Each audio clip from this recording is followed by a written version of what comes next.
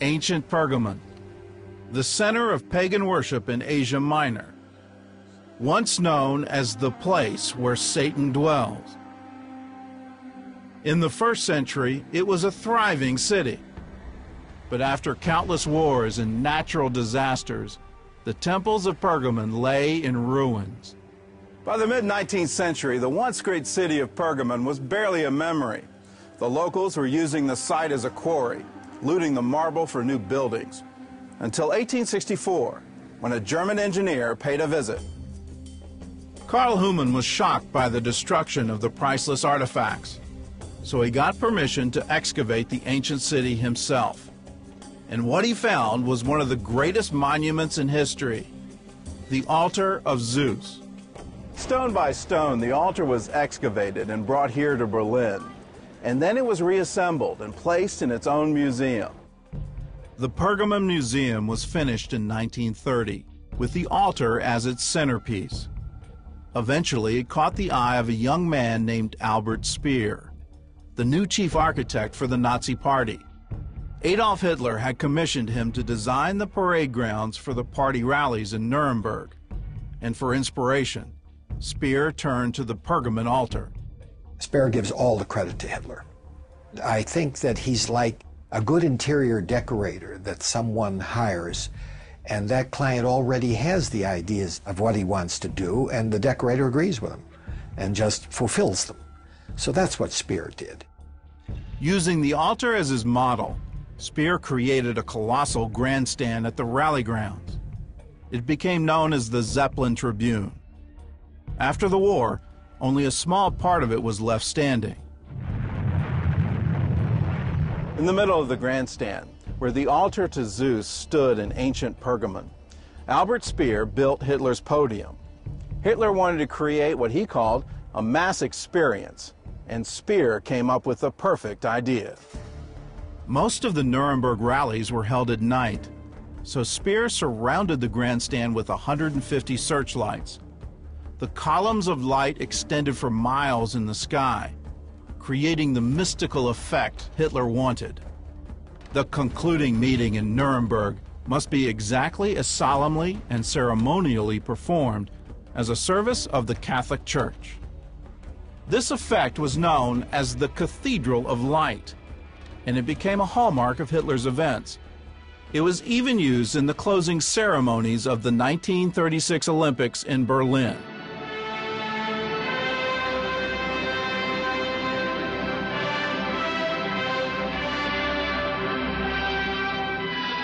Hitler is very much aware of German mythology, and anytime you look at mythology and gods, you're looking skyward. So I don't think it's an accident that he says to Speer, let's create an environment of looking towards the heavens. And that's what it does. Inside the rally grounds, thousands of Nazi Party members marched in torchlight parades. These events happen at night, which gives a contrasting effect of fear, of strength, of the unknown, of mystery, and that's all intended by him. He's very theatrical. Torchlight fire has always been part of even pre-Christian beliefs. So I think there's a kind of a quasi-mystical, semi-religious content to these torch parades. There's many of them in Nazi Germany. From his podium, Hitler mesmerized the crowds. Not every one of you sees me, and I do not see every one of you, but I feel you, and you feel me. Then, under the Cathedral of Light, thousands of Germans swore what they called a holy oath. Blazing flames hold us together into eternity. No one shall take this faith from those who are dedicated to Germany. From 1933 to 1938, hundreds of thousands of people gathered here every September for the Nazi Party Congress. But it was the 1934 Congress that captured the attention of the world, thanks to what may be the greatest propaganda film of all time. The 1934 party film is the consummate picture of Hitler. That's it. No other film was ever made of him. And he didn't want any other film made of him. Everything that he wanted people to know about the Nazis is in that film. It was shown continuously for 12 years in Germany. Triumph of the Will was directed by a young German actress named Leni Riefenstahl. She was a famous movie star. I would characterize her sort of as a female Indiana Jones. And she was pretty and shapely and popular, romantic films, escapist. Hitler's a bit of a romantic. And so he liked her. The film portrayed Hitler as a godlike figure, the savior of the German people. Hitler's entrance in the film is from the sky, as a Messiah would be descending down through the heavens, through the clouds, to the faithful waiting for him below. And anytime he appears, any people that are anywhere near up close to him have these starry-eyed looks in their eyes, glazed looks almost, as if they're in the presence of an unearthly being. That's intentional. In his speeches, Hitler often borrowed Christian phrases, like in this scene with the Hitler Youth. After they sing their song devoted to him, Hail Hitler to Thee, which is almost like a religious chant, he goes into his speech and he says things like, "You are flesh of our flesh and blood of our blood." Well, he borrows that from the Roman Catholic ritual, with which he's very familiar. It's a very physical statement, and it resonates with that crowd. Hitler's popularity skyrocketed after the release of Triumph of the Will. The next year, more than 1 million Germans came to Nuremberg to hear his speech.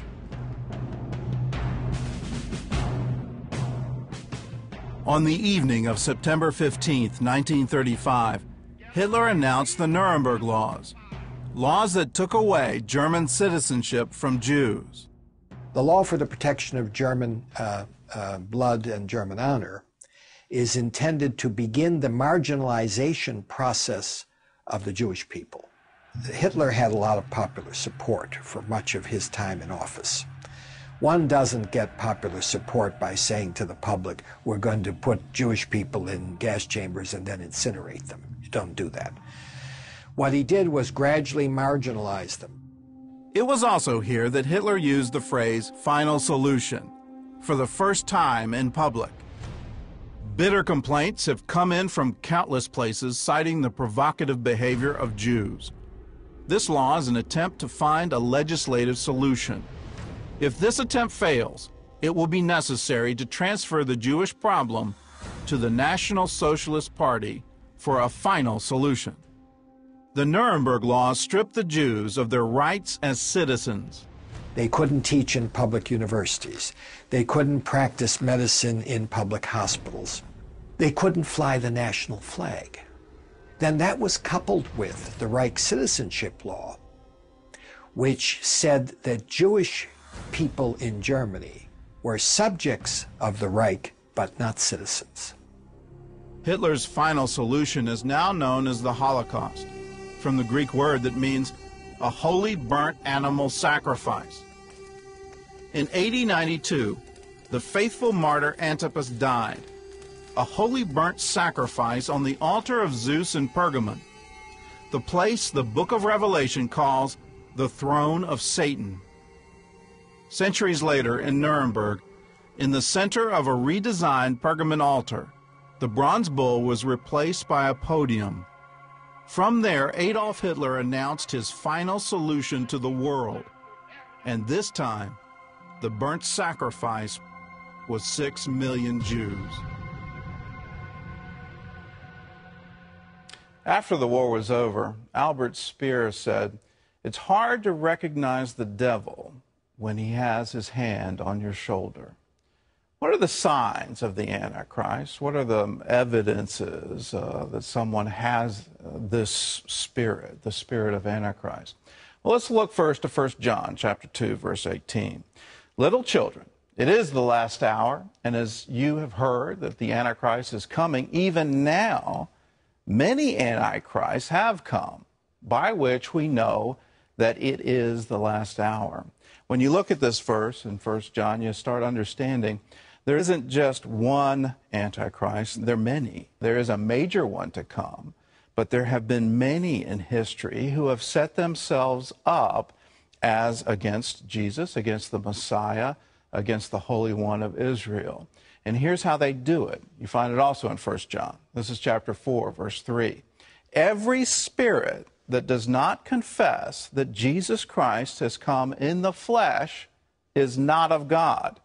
And this is the spirit of Antichrist, which you have heard was coming and is now already in the world. So as John's telling us, this is already here, and it's been here for thousands of years. And how do you recognize when someone has this spirit, someone who acts as one of the many antichrists? Well, here's a clue, and this is directly from Jesus, and he's prophesying about the destruction of the temple in Jerusalem. And it's interesting, his disciples come to him and say, well, when will these things be? And what is the sign of your coming and the end of the age? And so there's a three-part question here. Jesus in Matthew chapter 24 answers all three questions, but specifically adds in a unique phrase that comes from the book of Daniel.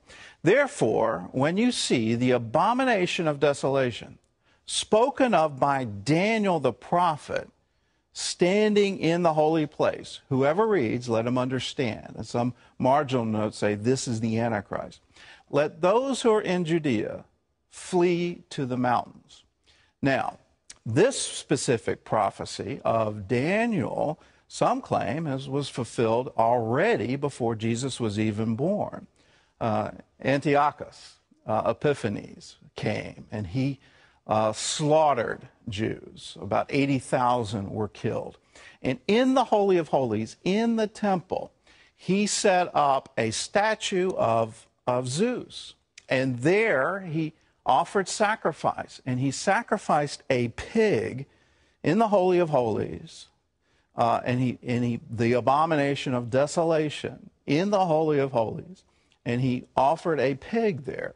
80,000 Jews died. It was illegal to be Jewish. It was illegal to circumcise. It was illegal to observe the Sabbath. It was illegal to offer sacrifices. And all of this had happened before Jesus was even born. So he's prophesying yet another abomination of desolation from the book of Daniel that would come. His name was Titus, and it happened within a generation of the death and resurrection of Jesus Christ. It happened in AD 70. And Titus came and he looted the temple. Behind me, you can see the Arch of Titus, which still stands in the city of Rome.